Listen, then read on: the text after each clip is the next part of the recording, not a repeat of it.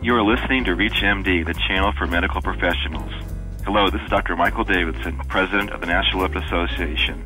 I'd like to welcome you to Lipid Illuminations, hosted by Dr. Alan Brown and presented by the National Lipid Association. We all know the health benefits of being fit and in shape. However, getting our patients to adjust their behaviors, even slightly, can be a huge problem. We're all looking for strategies to provide for our patients so they can be successful with their behavioral changes. Joining me today is Dr. John Foreyt, Professor of Psychiatry and Behavior Medicine Research and Director of the DeBakey Heart Center's Behavioral Medicine Research Center at Baylor College of Medicine. John, welcome to the show. Thank you. Delighted to be here. So over the years, John, you've taught me a tremendous amount about how to approach behavior with patients, and I am really excited to have you on the show today to share some of that information with our audience. So let's start with where we are today with obesity. You had predicted for me in the past that by 2100 we predicted that 100% of Americans would be obese and 1 in 3 will be diabetics. Are those numbers just so staggering, or have they improved somewhat? Well, the new data suggests that the prevalence has slowed down a little bit, but the truth is I still believe by the year 2100 I've now changed from 100% to 98% of us will be obese, or certainly close to being obese. So, this goes along with the whole world. 1/3 of the world now is already overweight or obese. By the year 2030, if this trends continued, 58% of the world's population will be overweight or obese. So the issue is, what the heck are we going to do about it? Well, that's a great question. Our group had actually looked at the health reform bill back when we got the first House version because we could divide it up into 100-page segments and read it. And now, we haven't had a lot of time to review it. But from what I saw, there's nothing in there about dealing with better choices for our patients. Same thing, Alan. I agree with you that we're just not seeing any active involvement to really try to stop the increasing prevalence. So if it were your healthcare reform plan to try and reduce illness in the future, John, how would you approach it? And, why do we have this continuing increase in body weight? Well, we have the continuing increase in body weight because of our environment. That is, we're all working too hard. We have too many jobs. We have no time to exercise. We have the availability of high-calorie, high-fat foods, stress, tension, anxiety, depression, loneliness, anger, boredom, all kinds of emotional eating. So we're eating somewhere between 134 and 300 more calories a day than we did 10 years ago. So roughly about 200 extra calories a day, and there's the problem. So how do we reduce all the stress, anxiety, and boredom? That's an answer you never gave me. Those are the lifestyle strategies. All of the behavior modification strategies are aimed at specifically dealing with both the environmental and the emotional factors that are influencing our intake of diet and our lack of physical activity. Okay, so let's get down to brass tacks, John. If you had the 15-minute office visit and you wanted to provide patients with some helpful hints to help them have a healthier lifestyle and particularly to lose weight, what would be your approach and what behavioral strategies would you? Yes, ideally, when we have time, we take an hour with a patient, but I know physicians don't have the time to help their patients with all of the lifestyle strategies that patients face, all of the issues that they face in their daily lives. So what we've tested, and other people have tested and published it also, is that if you as a physician have, say, 10 to 15 minutes with a patient, a streamlined approach would involve first, a look at what the patient is eating and physical activity. So if they have met with you before and you've insisted they keep a food diary and an exercise diary, terrific. If they haven't, you ask them about what kind of eating and exercise problems they had since the last visit with you. After you do that, then you review their previous goals. So you look at what is it specifically that you've asked them to do or that they've agreed to do on their own. And then, depending what's working and what isn't, set new goals, maybe involve a little behavioral contract, like I agree to walk, 20 minutes Monday, Wednesday, and Friday, and then try to make at least one change. And by doing that, what we find is small changes make an enormous medical benefit. And that's what we're all shooting for. Large changes are almost impossible to keep long-term, but small changes, walking a little bit more, watching a little less television, using your computer a little bit less and getting up and walking around, those things are doable, and they make a heck of a difference over the long term. So, John, you mentioned these different strategies. One of them was a diary for diet, and other was maybe a contract with the patient. Are there other effective behavioral strategies that we should use in our armamentarium? Absolutely. The most powerful one, again, if you only had time to do one, it is this whole concept, behavioral concept of raising awareness in your patient. So that involves, a physical activity, such as having the patient use a pedometer, or if they're not doing that, just count 20 minutes of walking, and is 100 calories. And, just go with that kind of little simple strategy. A food diary, or just ask them what they ate at night, because that's where the problems are. And weigh on a regular schedule, and for most of us, that means weigh every day. And those kind of things are doable, and they make all the difference in the world. If you had a little more time, you look at what are the barriers? Why isn't your patient making the environmental changes that they should be making?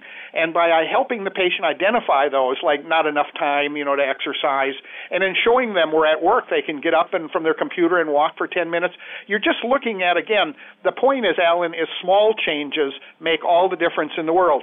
Stress management, they can sit at their desk and do a little bit of relaxation therapy. They can say to themselves, 1, 1, 1, and fall into a relaxation response.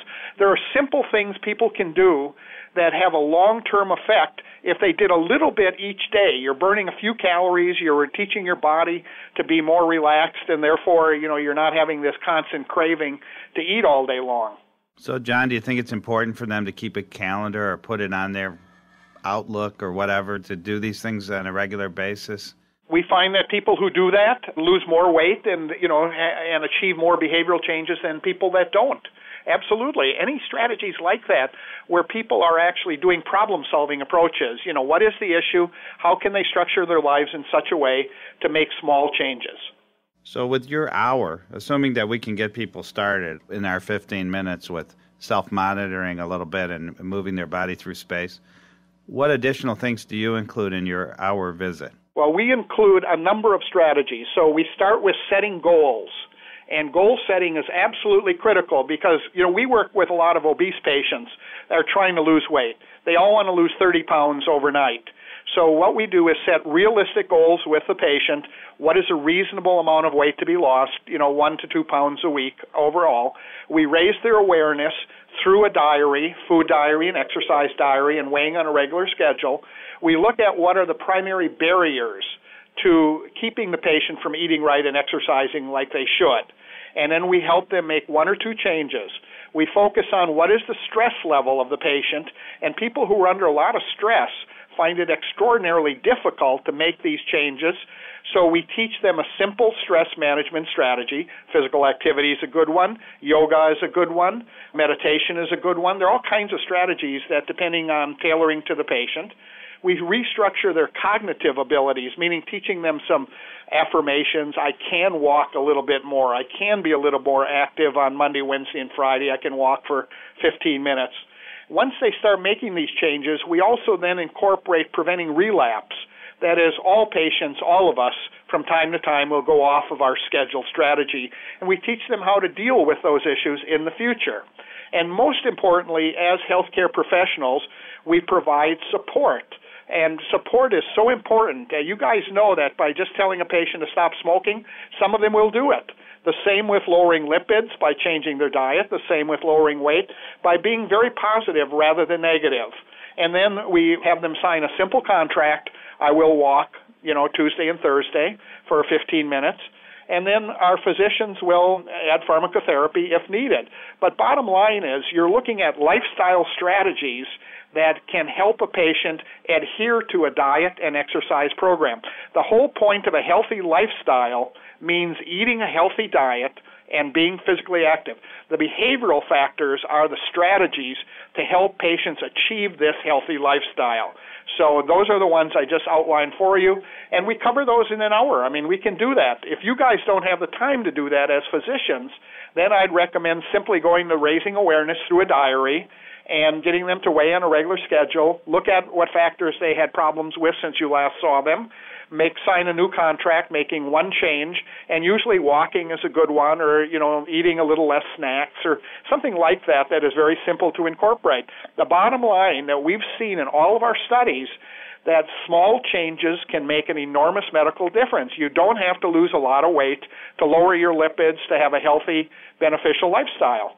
If you're just joining us, you're listening to Lipid Illuminations on ReachMD XM160. I'm Dr. Alan Brown, your host. We're talking today with Dr. John Foreyt, Professor of Psychiatry and Behavior Medicine Research, and the Director of the DeBakey Heart Center's Behavioral Medicine Research Center at Baylor College of Medicine. So, John, let's go back to some of the things you've told me over the years. One of the things that we always talk about is that the way you influence patients has little to do with what they think about you. It has more to do with how they feel about themselves and your presence. I wonder if you could talk about that. And then as one of the principal investigators of the Look Ahead trial, could you tell us a little bit about the study and how it's going? You know, the goal of really what you're doing in counseling is to have the patient feel very comfortable, feeling good about themselves. So the session with the patient is not about you, the physician, or you, the healthcare professional. It's about them. And getting them to feel comfortable in your presence is the goal. I mean, that's rapport, and that's the first step in any counseling strategy is to build rapport with your patient. And we've been doing that in the Look Ahead trial. The Look Ahead trial, for those of the listeners that are not aware of it, the aim of our trial, Look Ahead, is to determine whether CVD morbidity and mortality in obese subjects with type 2 diabetes can be reduced through these behavioral strategies I've just been talking about, aimed at losing weight and maintaining a small weight loss. So what we've done in the United States is recruit and randomize over 5,000 obese subjects with type 2 diabetes in 16 sites around the United States. We're all doing the same thing, and the trial itself is lasting 13 years. So what we've been doing is teaching these behavioral skills that I've just been talking about to patients. It's a lifestyle strategy, pure and simple, and that's what we've been doing. What we found is at 1 year, these obese type 2 patients with diabetes have lost 8.6% of their body weight, which is fantastic. The study is powered at a 7% weight loss. So after 1 year, the intensive intervention group, the lifestyle group, has lost 8.6% compared to less than 1% in our control group. This is a randomized clinical trial. All of the changes that we've measured, of course, are significant other than LDL, because both groups lost LDL because everyone's on a statin, it seems, and the effect of a statin, is so powerful. But everything else is remarkably significant clinically and statistically significant in the intensive intervention group with this relatively achievable weight loss goal of 8.6%. We're now assessing the long-term maintenance of these patients over a decade, seeing whether we can actually reduce morbidity and mortality in these intensive lifestyle patients compared to the control patients. And that's an extremely exciting finding. Remember, we have over 5,000 patients in this trial. So, we've had a lot of publications so far, and we have a lot more coming out. It's going to answer a lot of questions on the effect of small lifestyle changes on long-term cardiovascular morbidity and mortality. And I'm assuming when you say the statistically significant benefits on everything else, you're talking about blood pressure, everything, lipids, fasting glucose, HDL, and triglycerides. All of those plus many more. Again, the only one we didn't get changes was both groups lowered their LDL significantly. And we assume that's because of the statins.